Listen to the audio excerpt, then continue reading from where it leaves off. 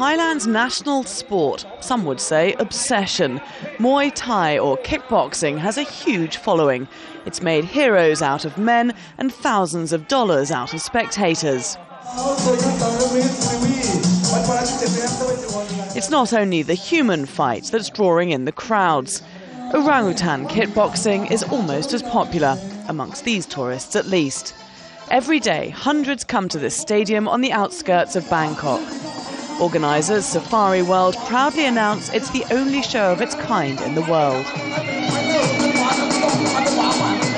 The noise is deafening.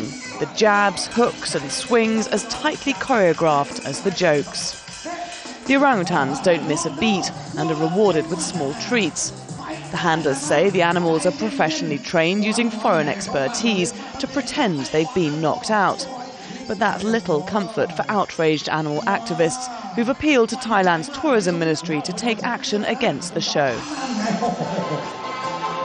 We've had a stream of correspondence from people not just in Thailand but all over the world who are shocked and appalled to see these intelligent creatures being forced to kickbox each other.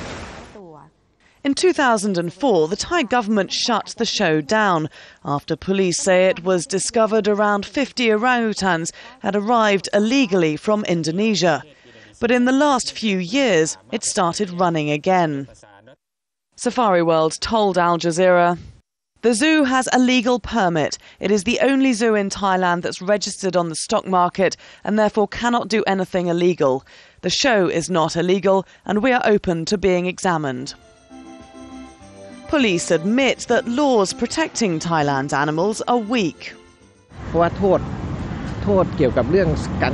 The penalties related to wildlife trade are not severe. It is just about paying fines. And the legalities are hazy when it comes to animal abuse. Whether or not this show is animal torture depends on the motive, like bringing an elephant to play soccer. If you look at it from one angle, it is an act for tourists, but from the other, it could be seen as abuse. It's a matter of education in most cases. So if people say, well, this is animal welfare, Asian style, I'm sorry, I don't believe it that way. I don't see it that way. There is the science of animal welfare. It's right or it's wrong.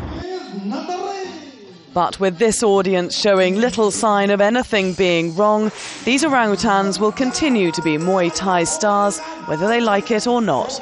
Laura Kyle, Al Jazeera, Bangkok.